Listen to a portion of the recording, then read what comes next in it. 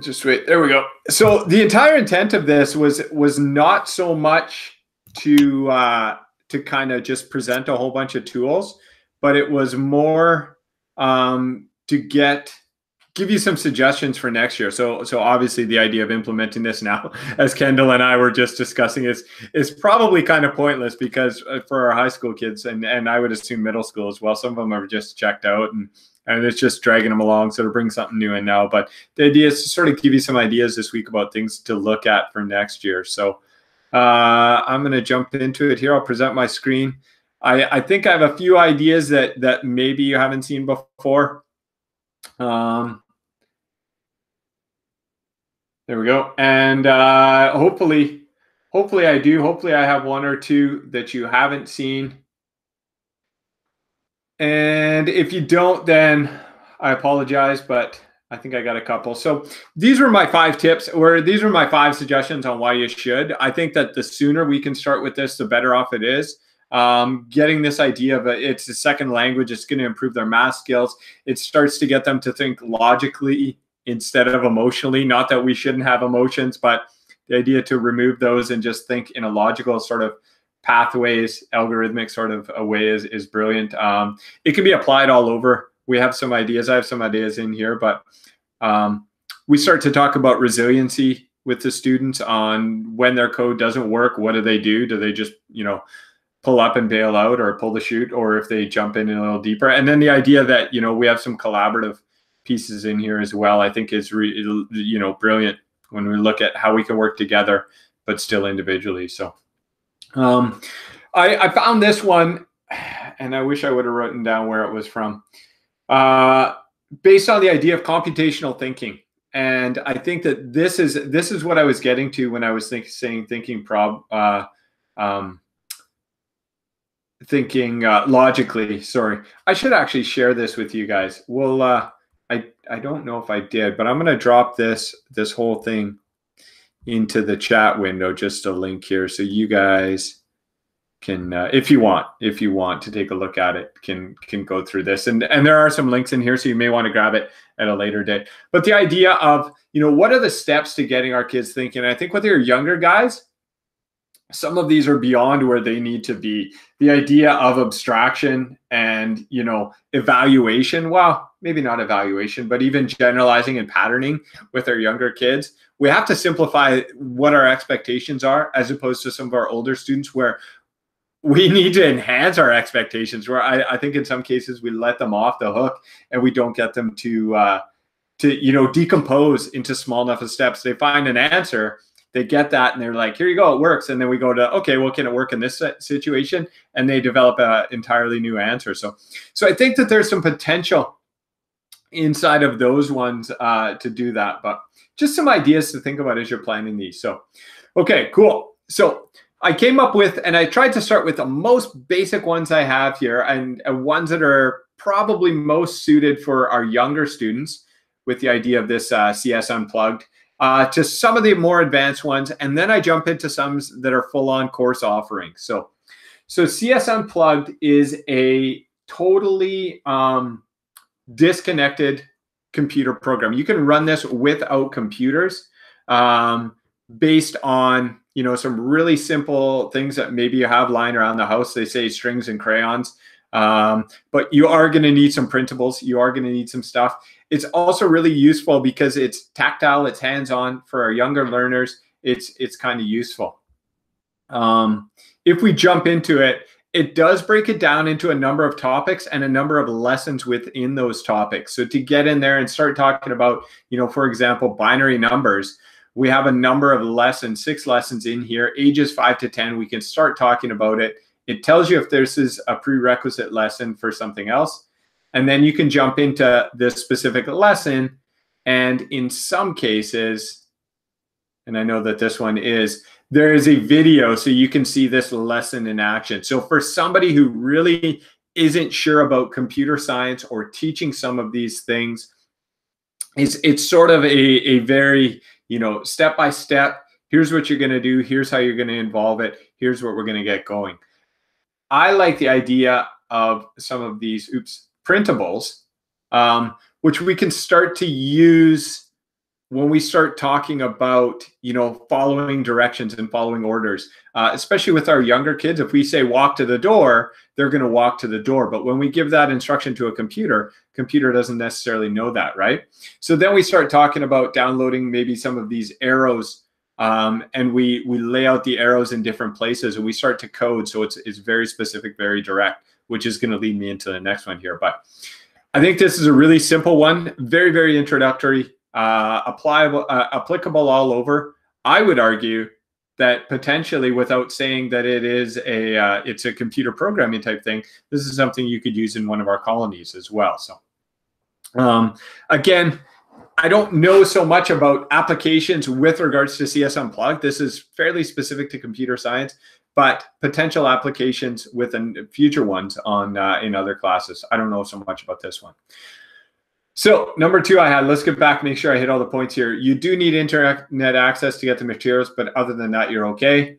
There are some programming challenges in here. So if you do want to take it a step farther, there are some challenges with regards to Scratch and Python. So Scratch being super introductory, block-based. Python, we're getting into a little bit, it is, I would say, the text-based language, scripting language that people are using right now. So this is one that people are sort of focused on. So there are some challenges with regards to that, some interesting things. And then this is one that could be done at home. I mean, none of this stuff is copyright. You can share all of these activities with home and everything like that. So you can ask families to do a little bit more. So, okay, cool. Number 2, I know that we know about Scratch. This is Scratch Junior. Now, Scratch Junior used to be only available on iOS and Android or Amazon tablets, but it is now available, and I'm going to see if I can find it here because I just installed it. I believe that this was maybe last year, but it is available on Chrome Web Store. It does recommend, so it's just an app, a Chrome app. It does recommend that you're probably better off using the Android app because it may be a little janky and a little buggy. But I haven't had it fail on me yet, and this will be the day that it does, right? So just going to pull it up here. Super basic, super simple, and it is. We'll start a new project. There is no text involved with this one at all. It is all, this is super similar to Scratch. Those of you who are familiar with Scratch, same idea. You have your coding platform. In this case, it's down at the bottom. You have your stage where all of the action's going on. The nice thing I like about this, very straightforward. You do have to get some understanding of, how to start. In this case, you always start these codes by clicking on the green flag. So these different buttons down here have different codes. So for example, this guy here is about changing the physical characteristics of a sprite. These are our sprites. These ones are all motion. Obviously, this one's sound. These ones are loops. So when we start getting into loops and pauses and stuff like that, and then this is ending or repeating our code. So when we do this, we get in and we just drag blocks down onto our coding platform here, our coding stage, I guess, and then we can get into what we want our sprite to do. So the nice thing is if we want them to move once or twice, we can either drag down more than one, but then we can also start getting our students working with the idea of changing numbers. Oops. And saying instead of dragging down 3 or 4 different blocks of code, we're just going to start entering in the values inside of there and getting it from there. Last thing I like about this guy, especially when we start working with the Cartesian plane, is you can actually show the Cartesian plane on there. So we can start talking to the kids. And this, I guess, would apply up into our middle school. My middle guy was just looking at the Cartesian plane the other day, and I was like, you guys are doing this? You ever done it? And he's like, nope. So I was just thinking, this would be a great application because then you start talking about your x-axis and your y-axis, horizontal and vertical. You can't really see and identify the different the coordinates, But as you bring your guy around on here, you can see it highlights that point, and we can start talking about 7 and 7. That was a horrible example when the numbers are the same, but 11 and 3, and we can start identifying those different points. When it does come time to run it, you can see the stuff move. You can do whatever you need to do. So very, very simple one. Yeah, I definitely suggest this for our younger ones. The other one that the reason I kind of like this as well, applications to other subject matter. You can start having your subject either, you can record text or record audio for it to say. So when we start talking about storytelling, we can do our storytelling. The students can develop a story, and then they have their stage. They're essentially directors of a play, right? We can also add in the ability for them to speak. We'll put it at the very beginning so it doesn't do anything. So we can have the ability for them to speak, boom, and say different lines and move through and react to different characters, right? We can also bring in additional sprites over here so we can have more than just one character and we can go through. Very, very simple, very easy. Yeah, I would say K to 3 is kind of the focus of that. But I do think that, you know, depending on how you want to do it or depending on how you want to introduce it, you could get your kids kind of ramped up really quickly if they were in a higher level. But it's definitely suited. I mean, it's designed for 5 to 7.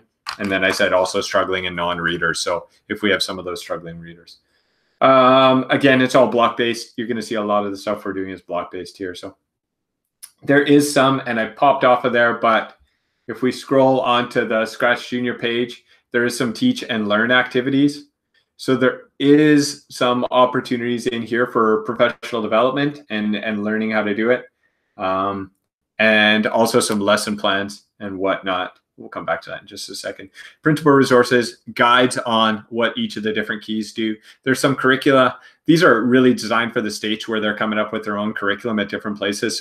So this has some specific curricula that could be implemented into a class, and then an overview of the whole process. So here we go. Here's some of the activities and assessments and stuff like that. So there's some good stuff in here. And then there's some stuff that's kind of junk. Also learn at your own pace type ideas. So as our kids are getting into here, they can do some of the learning the interface. And these are the guides that I was talking about. So, all right, cool.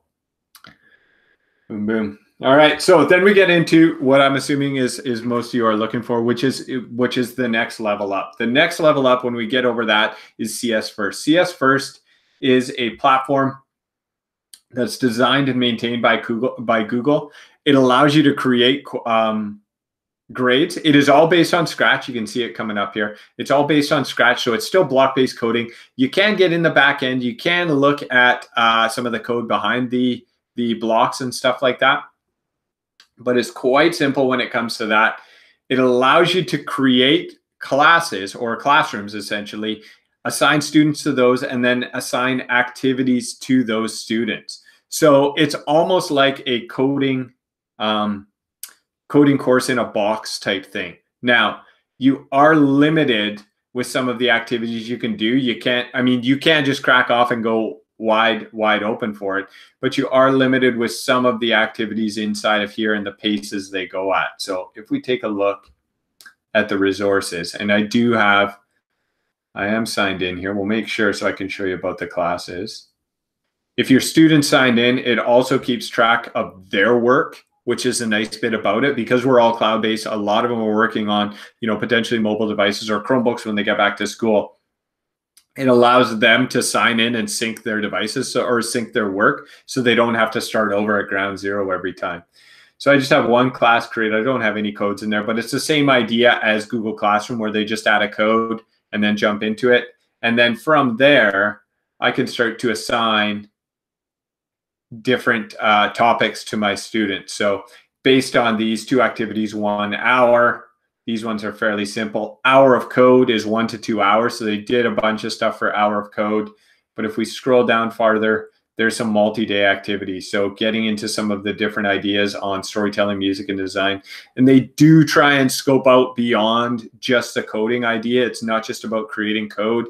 It's about, creating code, based on storytelling or whatever. So there is some application to other pieces. These are quite straightforward. Add it to a class. We can view it beforehand. And then once we do that, we would print our own materials. Unfortunately, they don't send them up to Canada for us, which sucks, because they have lesson plans, solution sheets, and stickers that they will send to anywhere in the States, and they ship them out because we're in Canada. And I'll have to check and see. But last time I checked, they didn't ship them up here. It was a sorry about your luck type thing. And once you get in, you can start to track what your students are doing and track those activities as well. Sweetgrass, yeah. All of a sudden, there's going to be like 50 schools in Sweetgrass, right? You can jump into all the activities. There's videos. There's little add-ons and extensions you can do. There's pieces for the students to follow through. And then they get badges as they complete different pieces. And, you know, I don't know if that's a motivating factor for them, but that's CS First. I like that one. I think it's a decent thing for a starting point, because again, you're providing it to the students and then giving them an opportunity to learn more about Scratch, so that they can take Scratch and, you know, import a model of a cell and have their little cat character walk around and tell you about the different shapes of this cell or something like that. You can try and apply it to different topics. Depending on the topic is where it gets interesting, right? Is how do you bring this into social studies? Might not be that bad, because you could have a platform, you could have a back end, and you could see different things, kind of a question answer period. But I'm thinking math might be a little tricky. Steve, you use it in your first module because you do that coding class with PBB, right? Yeah. So Steve's, you know, I'll put him on the spot. I'll offer up his services. Steve's a good one to talk to about a lot of this stuff. So straightforward. Again, it kind of taps out around grade 9. So that's their recommendation, is 14 years old. So we're not looking at all the way up. Depending on how often the students are, or how much they've been exposed to it and how often they're doing coding, this might apply a little bit farther. Or if they haven't, you know, as Steve says, he's doing it with his high school kids. This is course number, or module number 1. They're getting in and they're probably just banging through this super quick because it is fairly simplistic, and they can. Motivated kids are going to do more. But also it might give them an opportunity to learn at their own pace. So when we're looking at the fall, the unknown on whether we're going to be in school or going to be out of school, this might give opportunities for these kids to learn at their own pace and create some content to demonstrate their understanding. So, all right, cool. So those are my 3 like straight up tools. These are ones that I think anybody could jump into and anybody could grab onto. Potentially there are others. Not saying there's not. I didn't bring up some of them, like the I want to say Code Academy, and there's another one. It'll come to me. Codecraft. It'll come to me. Some of those, because I know that some of those are paid. All of these are free. All of these are available without cost. So code.org. Code.org is most famous, I guess, for the Hour of Code. These are the guys that host and put on all the activities for the Hour of Code. But they also have a whole span of coding classes. Just going to zoom in a little bit on this. So from K to 12, they have different courses that potentially could be used with these guys. Inside of here, you can get a drop down. You can get a bit of an understanding on who it's for and what you would do, and obviously the learn more button. But it is going to allow you to take this into your high school level if that's what you're looking at. So you can take it beyond just that starting point or beyond that grade 9 level, and you can get into some of the more detailed specifics on computer science and whatnot. This one here is 100 to 180 hours. So this would be a full year course with the units, AP prep and a post-AP unit. It does say no prior knowledge needed. This is our highest level of one.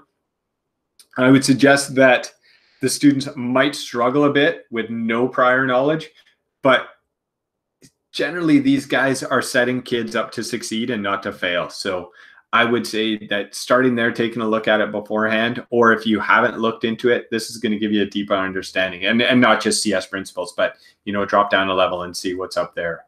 This one, 50 to 150. So definitely a span of the activities, and you can pull out materials when you need them from here. So they also have their 2 express ones. This one's for our younger learners, the pre-reader, and then the CS Fundamentals Express is 30 hours, and it's supposed to go from grade 3 to grade 12. So I I question the content on that one when you're spanning that big of a frame. But it does look, based on this, that it's using some of the Plants vs. Zombies stuff from Hour of Code a few years back. Flappy Birds, when that was around, they had an Hour of Code to be able to code that. The interesting thing is, how do we bring that all together into another course, right? These guys also have some professional learning that you can take. Now, all of these include professional learning, but they are down in the States. And so kind of in some cases, I would argue that we're probably looking at online stuff and making use of their online stuff, unless you're willing. Well, at this point, we can't really travel down there, but I don't believe that there's an expense to this. I will honestly say I didn't look that closely at it aside from travel. But they do have the online stuff that you can pull out. And so it's definitely worth taking a look at that if you're going to dig a little bit deeper into there. So I'm just looking if I can see, and it doesn't say that there's a cost here, but so code.org, definitely solid stuff from those guys. They've been producing tons of bits for years with the Hour of Code. The other nice thing they have is their project ideas. So when we start digging down into the idea list on, you know, how do I put this into social studies? It might take you a little bit, but you're going to find something in here that maybe you can apply to one of your courses. Here we go, Civil War Basics. Not necessarily something that we would want to do, but maybe we could apply it to one of our world wars or something like that. So yeah, there's definitely some good stuff in here. Boom, boom, boom. Fast Track, pre-reader, everything, online activities. Again, free. So we're trying to stick to the activities that are free. The last one that I have, and this might be the most in-depth for you. And it's I would say that this one would be great for a course. If you were setting up a course, I would suggest taking a look at the Creative Computing Lab. I did download this, and it was hanging from my corkboard in my office for a long time. Their curriculum, their creative computing curriculum. There's a bunch of really good activities, very straightforward lessons and lesson plans on here on getting the kids going and creative computing. This is a computer science course. These materials in here are going to lead you from one to the other. You can pull stuff out of here, and you can give students ideas from inside of here for different activities, but it is not set up with specific lessons. You know, I shouldn't say that. It is set up with specific lessons, but it isn't set up, I would say, to be like, okay, this is going to lead you to, you know, doing something for social studies, or this would be great for a topic on water. It is set up a little bit deeper than that. So there's a lot of, I don't know why I just clicked that one. There's a lot of good material inside of here, and a lot of ways that you can get started and make use of it. It does recommend what they call a designer's notebook. So you are doing some offline stuff where you're, you know, thinking of ideas and creating stuff. It's not just all teaching computer science, but it goes through a bunch of different good ideas, and they focus quite a bit on debugging as well. I know in the first reading that I had of their curriculum, it's definitely something I would say looking into. So I'm trying to watch the chat window as well and be conscious of the time. So those are the two. If I was looking at running a full-on course, that I would go to for resources. The last one I have, and this one for anybody that's been involved, might be some additional ideas that you may want to go to. So I'm going to start down in the bottom right-hand corner here. If anybody did any coding in elementary school, and some of you who are younger, I apologize, but back when we in the 80s, when we were in elementary school, Logo and Turtles were a big deal. Steve, I know that you know this one. So, but Turtle Academy has brought out Logo again. It is a just, give directions to a little turtle, and he goes around the screen, and you make patterns, and he's got a little pen that you can draw figures and stuff like this. There's probably 100 different programs that you could do that are better, but if you're a bit nostalgic, take a look at this one, Turtle Academy. Callisto, which, David, what's David's last name? He works with Callisto. He's a teacher from Elk Island Public Schools. He's been working with them for the past year. He's their ambassador, and they do high-end coding for PIMS, Pacific Institute for Mathematical Sciences, and they work with Cybera to create these Jupyter notebooks, which is kind of doing data analysis at a post-secondary level. And he's bringing a lot of this stuff down to the elementary. So they have a Python based on Python. Like I said, Python is kind of the trendy and the popular coding language and scripting language. Speaking of trendy is Swift Playground. This is only runs on iOS and Mac. So Swift Playground is going to, it's Apple's rendition of how do you code, and it's using their Swift programming language.